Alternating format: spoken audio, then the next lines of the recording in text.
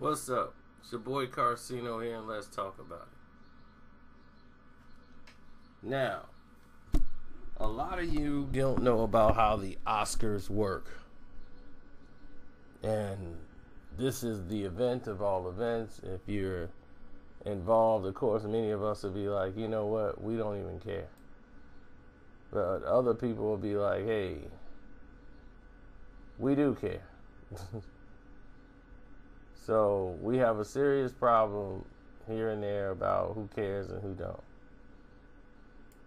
when it comes to these situations. And what we mean by that is the general public don't normally care about the Oscars, or some do. But those who are in this business, you know, these award shows mean something to them, these performances. This is what they dreamed about when they got into the business. Now, throughout the years, some of the top people who've been snubbed for films or hadn't been, recognized for their, their work. It has always gone by as one of the greatest, or how do you put this, most noticeable omissions in like the history of film and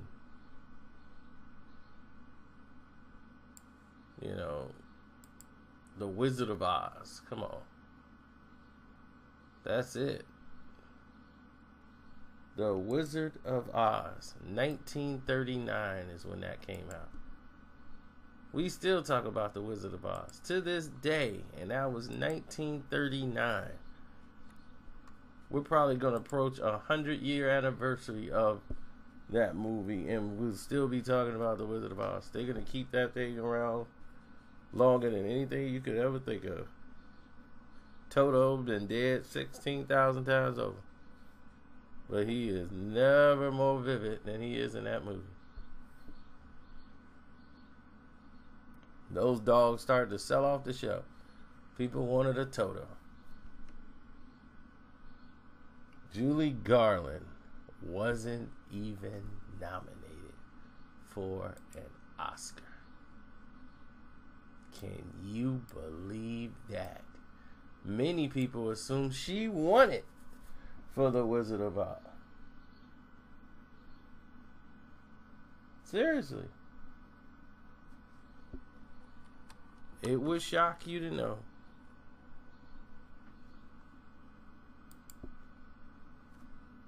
she did not get an Oscar. Didn't even get nominated. Forget that. Didn't even get nominated.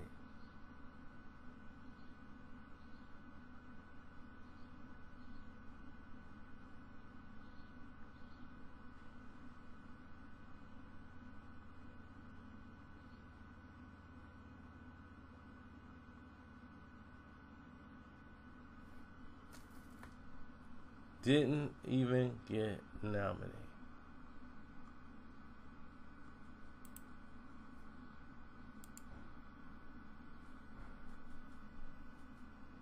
Now, you would think it stopped there.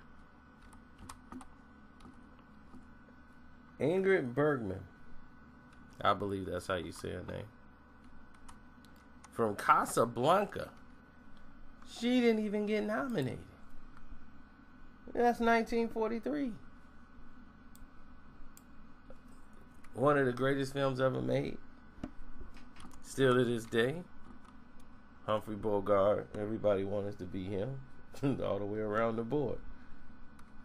All these movies that's been remade, he was just the Duke of Cool.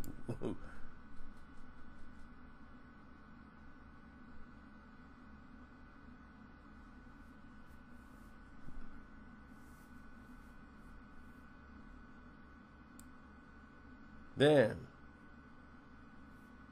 the unforgettable Gene Kelly,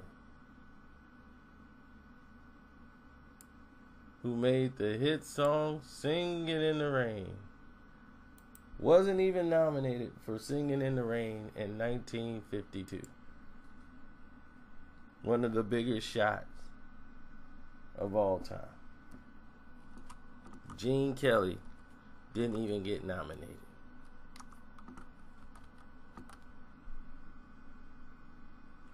Oh, I know. You think it stops there, right? No. In 1959, the politics continue. And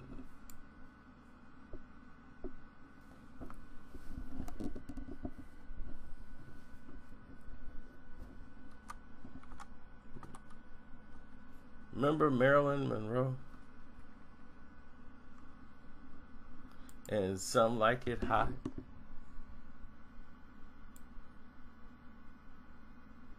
Well, I tell you what, she wasn't even nominated.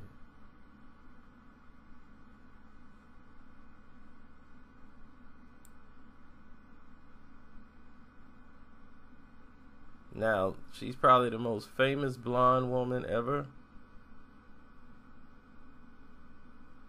A lot of people would be like, why is Marilyn Monroe? I just don't understand the phenomenon with Marilyn Monroe. A lot of people would say that. Because when you're not here anymore, they will find a way to make you a standard.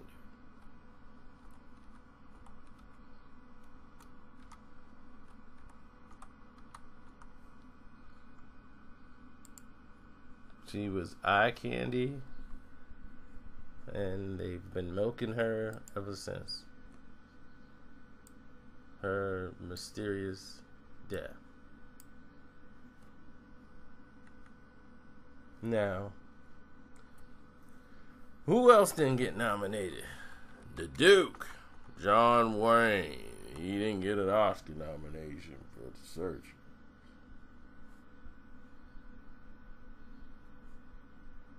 Now, John Wayne, everybody want to be a tough cowboy like John Wayne. Wasn't a big John Wayne fan, but so when Public Enemy said, "Mother, I am John Wayne," I was like, "Yay! All right, forget John." But anyway, John was very known for The Searchers.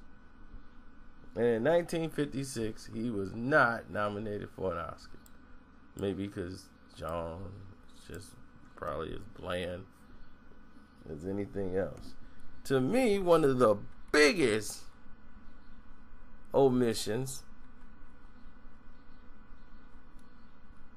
was Anthony Perkins. Anthony Perkins played in Psycho.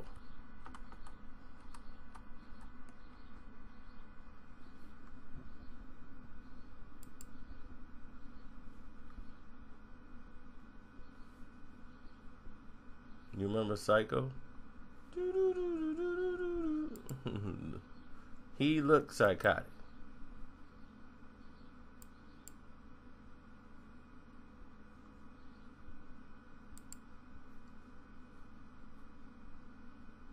He was a great actor. Reprised the role down the road, but he was not even nominated in 1960.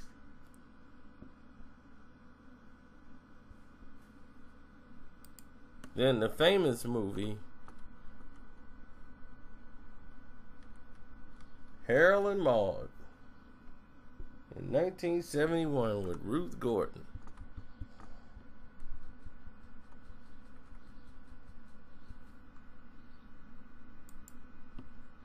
You remember Ruth Gordon from Rosemary's Baby?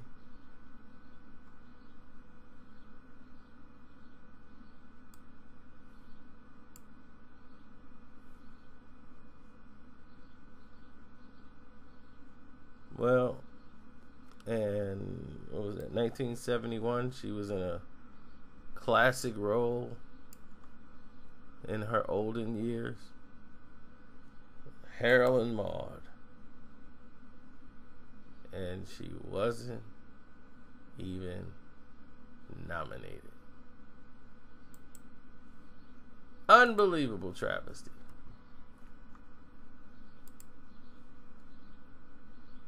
Now,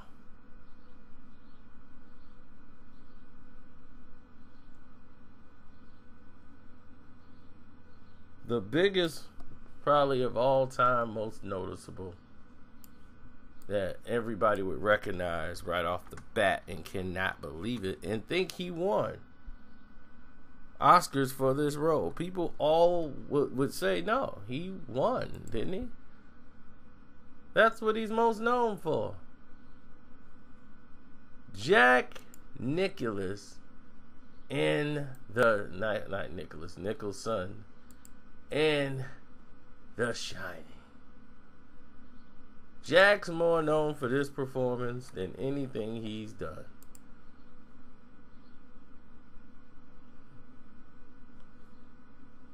And he's great. But The Shining, he really put it together. And not only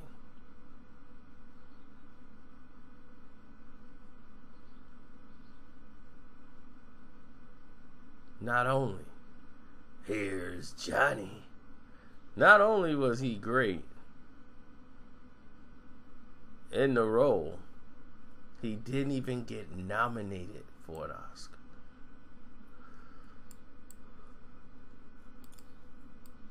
That was the most disturbing part about it.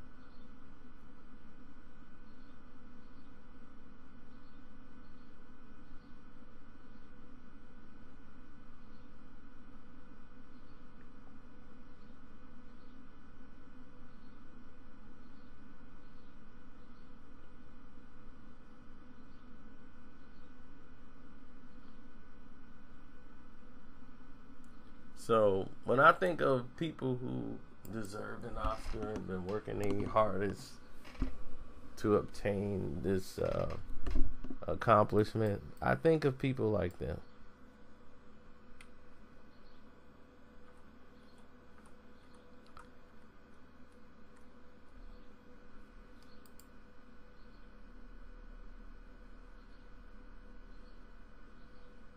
I think of people who really should have won when they won.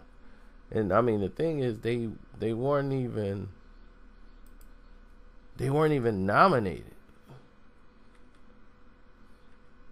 Now, Sidney Poitier has some issues due to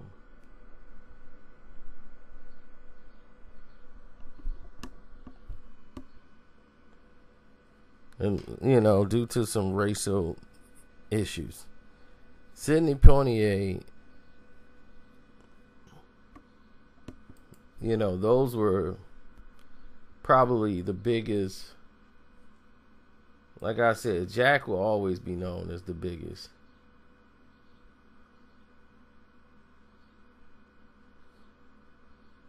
But there are so many Oscar snubs. Now, probably the biggest one is The Heat of the Night. Sidney Poitier.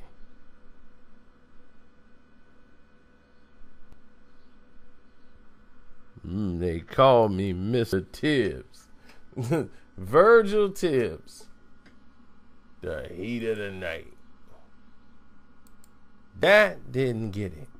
Can you believe that? Sidney Poitier? In The Heat of the Night?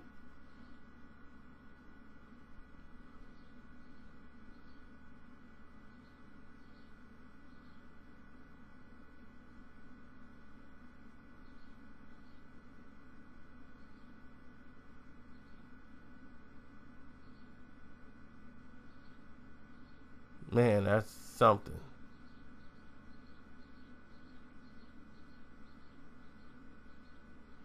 That is something.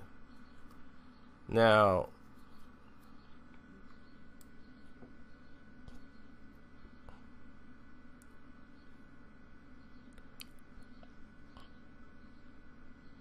trying to think, what is another one?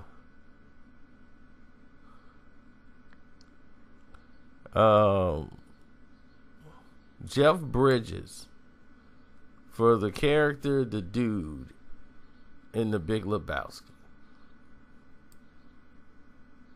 I definitely believe that one's there. There's some honorable mentions like Pam Grier and Jackie Brown.